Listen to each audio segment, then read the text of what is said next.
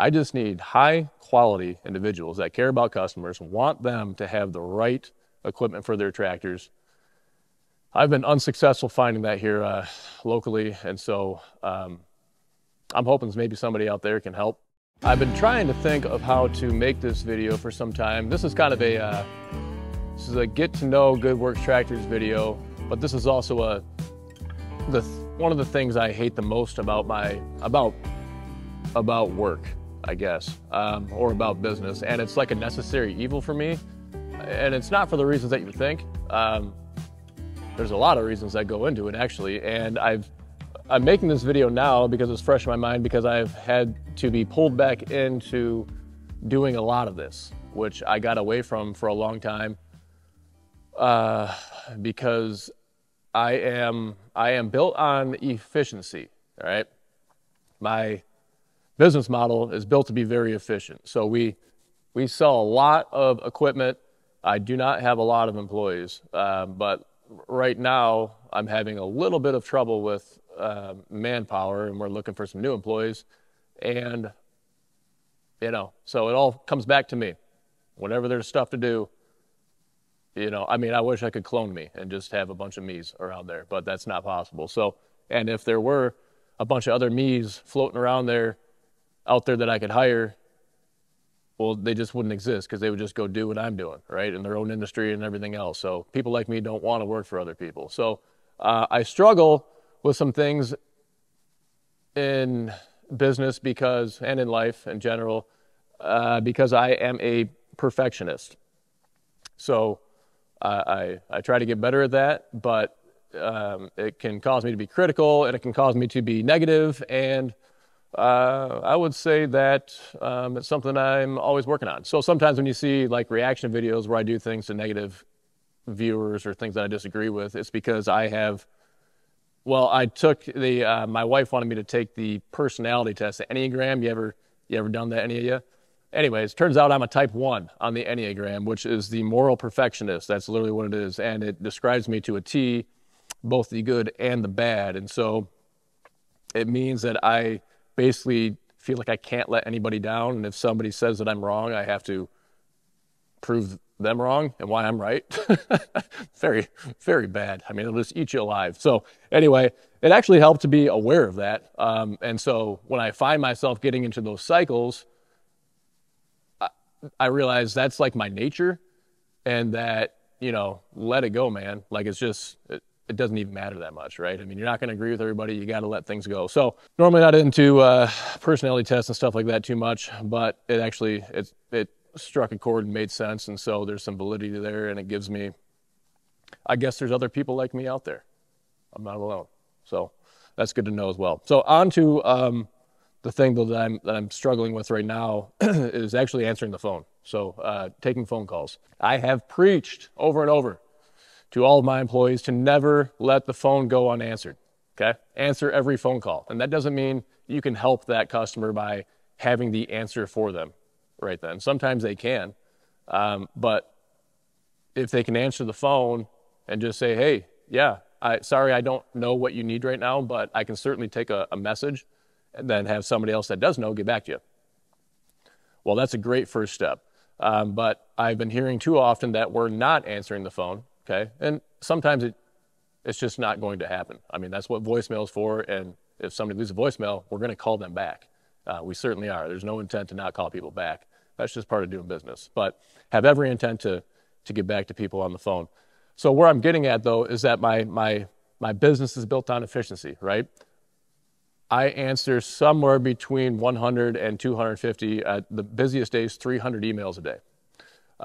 That's 100 to 300 customers that I can get back to, that I can never talk to all of those people on the phone. Could I hire a whole bunch of people to sit around and talk on the phone? Yeah, I could. But they're going to give crappy information, bad advice, things that I wouldn't recommend. I don't know. I have not been able to find somebody who can just always recommend things the way that I would, right? And even if I tell them what to say and give you a call back, there's follow-up questions, right? There's just follow-up that is natural to go along with that. Well, okay, I don't know. Let me call you back. And there's just so much back and forth. And so I'm stuck doing more and more of this, and that's just a blessing and a curse, right? I mean, it's my own fault. I've been building the business bigger, right? And so these are challenges that I have to figure out and address and deal with to be successful. Otherwise, I'm not going to be successful. And so that's all on me. So I don't like answering the phone. Why? Because they're inefficient uses of time. People call for all sorts of reasons, and you don't know until you answer the phone, right? I mean, they'll call for things 9 times out of 10 that we don't sell, that we have nothing to do with and can't help with. But oftentimes it goes down a rabbit hole where you're talking about other things, and I can feel my watch vibrating or my phone buzzing with 5, 10 more emails that have come in, and I still have a pile of emails to take care of for people that need help, and I'm tied up on the phone. So it's a bad use of time as far as that goes with the amount of people that I can help in the limited amount of time that I have. I don't have somebody else that can do it. I've tried. I'd love to get there, right? But I'm so, again, getting back to that type 1 personality, I have such high expectations of making the correct recommendation to you on what to do that it's hard for me to not be critical if somebody else that I would train says something a little bit differently. I take that very seriously. We are proud to be sponsored by RimGuard Solutions, a liquid ballast weight. It goes right inside your tires, completely hidden. Not only is it going to help with safety, keeping those rear tires planted on the ground, it helps with loader efficiency and traction too. The benefits of RimGuard include being the heaviest all-natural liquid ballast weight on the market. It's not going to corrode your rims like the old calcium chloride. It's not going to freeze, and it's available at over 1,000 dealers nationwide. Find the dealer near you at rimguardsolutions.com. Also, I'm kind of hard of hearing. My family tells me that all the time. So I can't hear very well on the phone. That's pretty frustrating, okay? And so whether it's just because of me or it's a bad connection or whatever else it is, that can be tough to know what you're saying and having to have you repeat things or try to guess what you're saying. It can be tough when I'm taking orders on the phone because I enter an address incorrectly or a credit card number incorrectly or a email address incorrectly, whatever it is, and so it's very tough as far as that goes. It often means that I also have to follow up anyways with an email to that person with links to more information on the website, and so I could send all that information originally in an email if that was how I was contacted too. And plus, I talk to so many people that I honestly forget the conversations that I have, and so it's easy for the person on the other end of the line to say, yeah, you talked to me previously about this tractor, this product, and all that kind of stuff. My memory is unfortunately not that good. And so if I can go back to emails instead and see what we were talking about, then it's all right there laid out and a lot easier for me to remember exactly what we're talking about. So there's just a lot of reasons why the phone just kind of drives me nuts. A lot of phone tag too, right? Somebody calls, leaves a message, then you call them back, leave a message, and they call, leave a message, because I'm shooting videos right now. I'm doing 1,000 jobs, and so again, a lot of this comes down to being my problem, not anybody else's problem. I feel like I can't be alone in that, and it's not that I don't like talking to people. It's not that I don't enjoy the conversations. It's just that I only have so much time in the day, and I want to help out as many people as I can. I'm constrained on that resource of time. I have the expectation to provide you with the best information that I possibly can. And I unfortunately feel like I'm the only person that can do that. And so that's why I love the email. So if you are able to email, I'm pleading, I suppose, I would love to get emails from you instead of phone calls, but I can certainly talk to anybody on the phone. Not saying you can't do that, but if you're open to either form of communication, email is great because I can get back to you. I don't leave emails unanswered. I answer emails every day. I don't know, I've never gone a day without answering emails. I answer emails every single day of my life. So, and every single email that gets sent to me is replied to.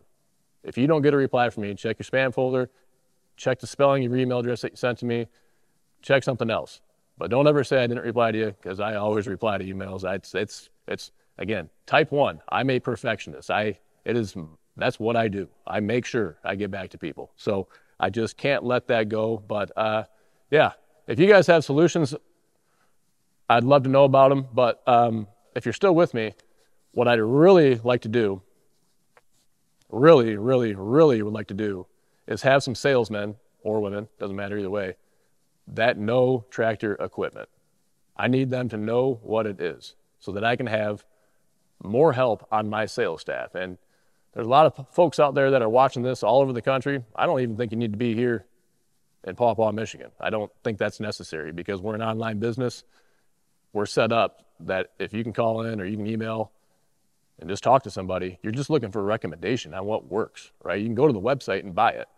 I just need high quality individuals that care about customers, want them to have the right equipment for their tractors.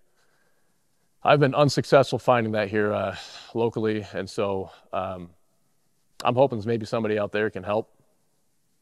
I don't need one, I need like 5. So I need good people out there that want to make a difference in people's lives and help them out, get them set up correctly, not just say this is what we have, so that's what you can use on your tractor. That's not the right recommendation.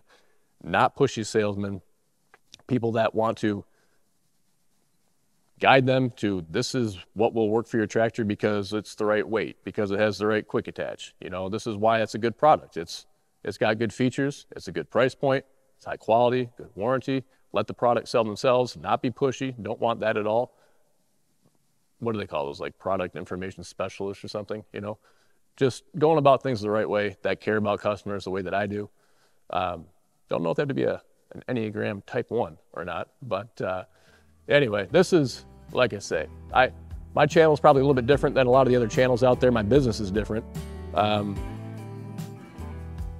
So I share different things. You know, it's a different look at a business, at a small business. Started from a hobby to a part-time business to a full-time business. And I'm getting to the point where there's things that I just need help on, right? I'm good at a lot of things, but I just need some extra help in some areas. So anybody out there know anybody, shoot me an email. We can start there.